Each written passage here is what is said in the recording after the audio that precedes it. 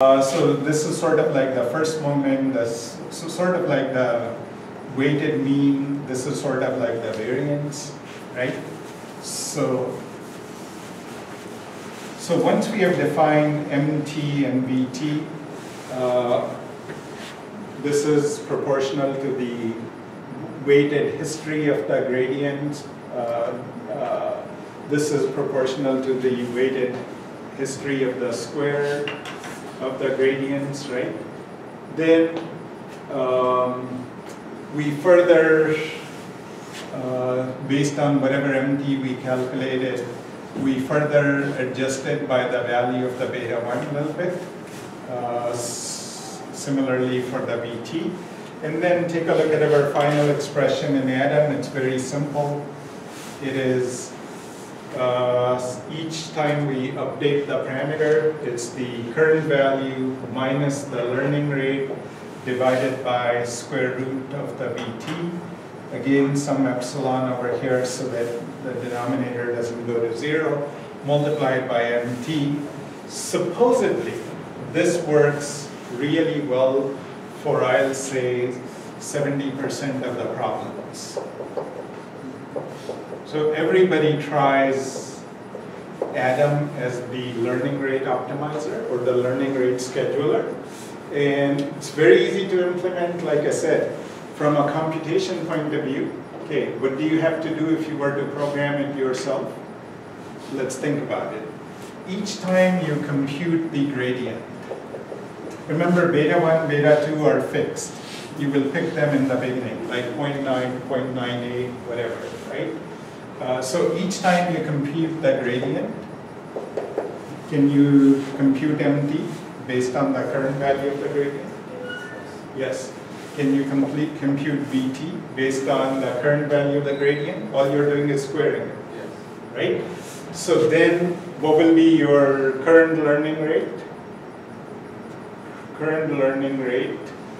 So again, MT, VT can be easily calculated. Your current learning rate will be this much. Since we know VT hat, which is this, we can easily update the parameter. Now as we go to the next iteration, we now, so suppose we computed GT1. Now we have to, the next gradient suppose is GT2. So now let's go back over here. So take a look over here. Okay, so, and again, let's pretend the old MT, first time we computed, let's pretend was 0.23. The old VT that we computed last time, suppose was 0.11. Okay, so take a look. Now, we already are here, so we compute the new gradient. So new gradient, suppose, is 0.07. Beta 1 is a number, right? And what will happen to MT minus 1 now? In this example, it will become the old value, 0.23. So we multiply the old MT by beta 1, which is typically 0.9. So we are discounting it. That becomes the new MT. That becomes a new MT. So my question is, each time as we compute a new gradient, aren't we updating MT? Aren't we updating VT? So from a programming point of view, do we have to maintain all the previous history of the gradients? No, because each time we just update this variable. Compare this to where we were getting confused. So compare this to the GT where we were using this one over here.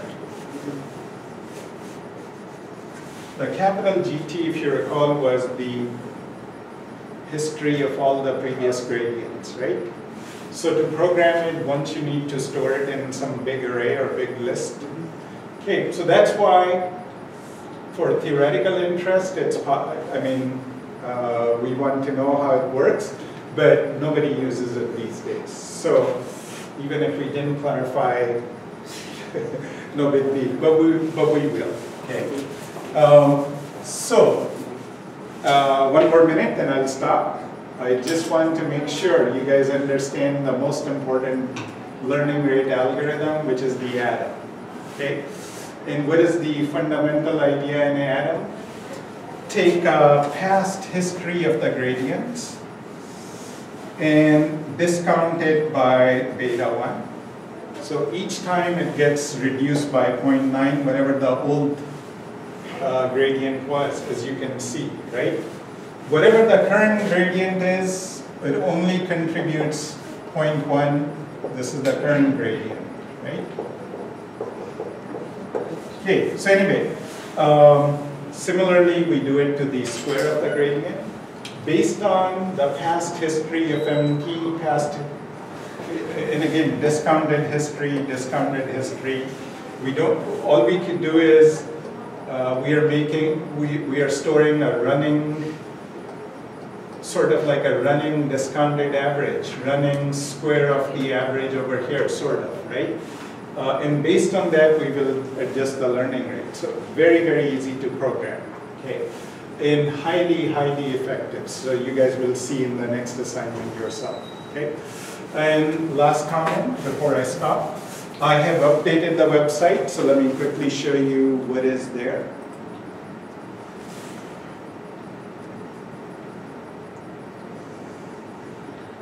Okay, so first of all, I just put in assignment number 4. Very easy. I gave you all the code, all the instruction. So here so this is what I had demonstrated to you, the comparison between logistic regression and neural network, right? So all the code is here. If you are missing any package, how you will put it in case you're using Visual Studio, how will you do it? My suggestion is, because all the code is there, try not to copy and paste, because then your brain won't pick up, right? Reason I'm providing you all the code in the beginning is so that gradually you learn from my examples and get better at coding. Pretty soon, as we go to more advanced things where you will be coming up with a loss function of your own and programming it yourself, then I won't be giving you as much detail. So very, very important, go through each and every part, how it was organized, how it's working. So all the code that I demonstrated to you, I have tried to put explanations, just like when we ran it with hidden size of 3, what the decision boundary was, how the decision boundary was plotted. So this assignment is easy, you just have to go through the code, right? Very quickly, one more thing.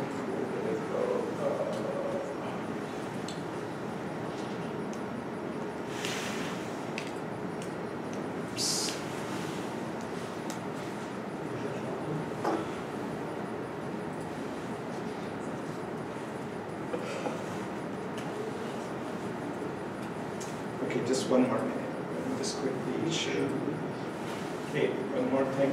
Okay, in the assignment 2 for logistic regression, I had used 2 data sets. One was reading from an Excel. One was randomly generated. So I've given you the Excel file, which I had forgotten before. So you can take the Excel. Okay. For assignment 3, if you program on your own laptop, if you use the full data set, it will be taking too long. So I've given you a compressed data set for assignment number 3. And so if you use unzip it, use this, point to this one would be easier. And the softmax derivation and rest is easy. I didn't get to cover batch normalization, so wait on it until I cover it in the next lecture. Okay? So keep trying to catch up to the assignments. If you run into any error, feel free to stop by my office.